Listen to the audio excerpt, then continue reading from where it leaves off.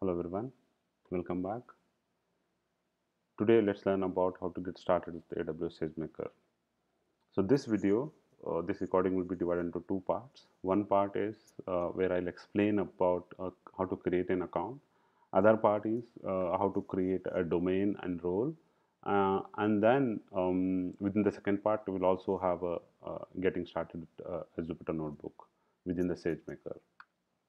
So as I mentioned, so the first step is to create an AWS account, and then once you created an AWS account, so you need to create a domain and role, and then once that is done, so you can log in. You can go within AWS SageMaker to run get started a simple notebook to build a machine learning model.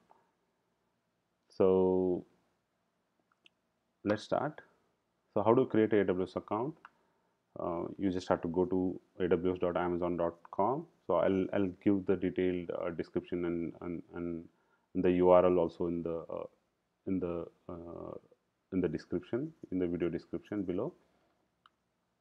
And then the AWS Amazon has given their own instruction, official instruction how to get started with the screenshots. I'll walk you through the steps. Once you create an account, so you can log in with this URL. I'll mention all these URLs in the description below. So I already have this URL open. This is the URL. This is the URL. All you have to do is click on sign up.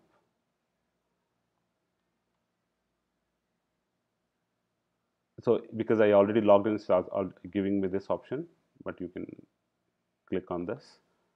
If by default it should show you create an account, because I logged in multiple times, it is directly asking me to sign in. If you get this screen, just click on create a new AWS account.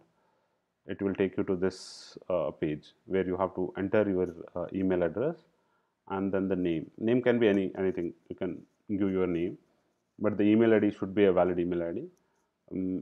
The AWS also has recommended not to use your work email ID if you are using AWS account for your personal usage.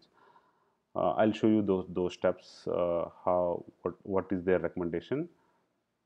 I have opened this URL here.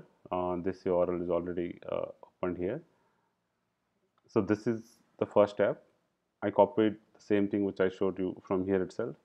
The moment you go here, choose a create an AWS account. You have to enter your email ID and the name, and then they have recommended clearly, if you are using for work, don't sorry, if you are using for personal usage, we don't recommend using work email ID. So for personal account, you will get a code, enter verification code, so you'll be redirected. So this is where you will be redirected to choose your password.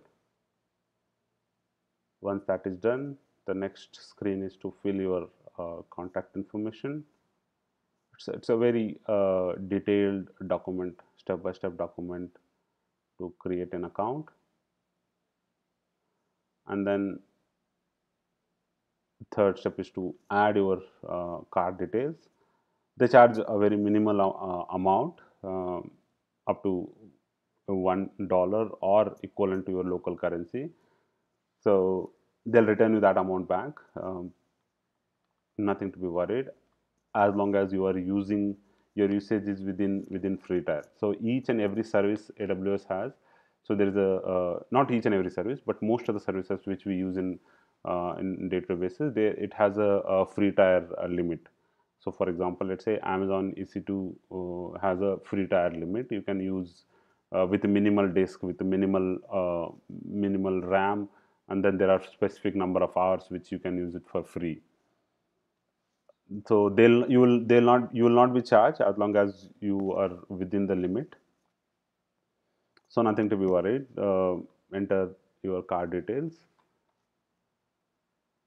and then you have to enter your mobile number here again. So you will get, either you can choose an option to verify. Again, you will also receive a code here, Um, so you have to verify that.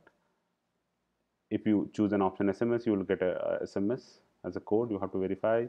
And if you choose voice call, you will get a call from AWS automated system call.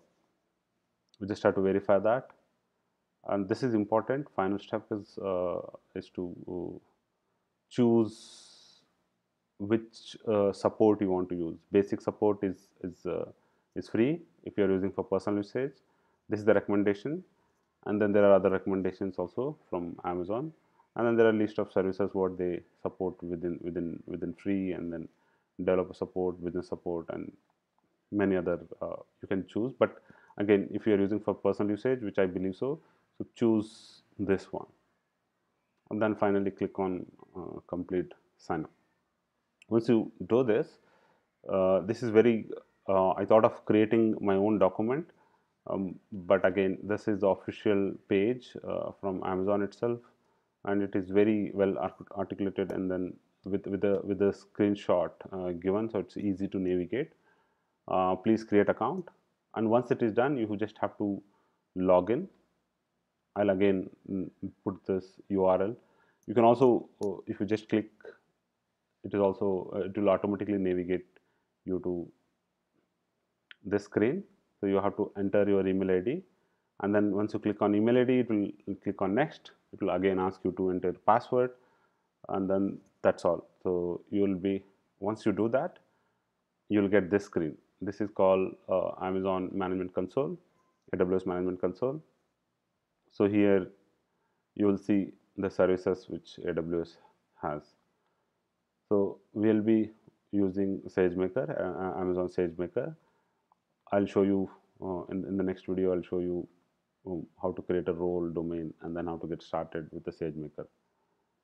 So that's all. It's very simple guide. There are lots of documentation on this, and then there are many videos as well. So this is a simple guide, and you should be able to create an account with no hassle, as long as you have a valid card. And then sometimes what happens is the bank declines. What I faced is bank declines the transactions at that time. Even though it will not allow, you to, or maybe let's say it will allow you to log into console, but you will not be able to launch any of the services, because it has not validated the card fully. Let's say when you enter your card details, Amazon will hit to the bank, and bank will decline. So the complete transaction has to happen. They have to deduct minimal charge, like equivalent to $1, so that if that transaction happens, then you would be able to log into console, and then you can also launch a service.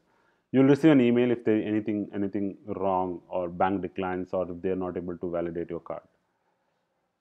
If everything is fine, so this is the screen you will get once you log in.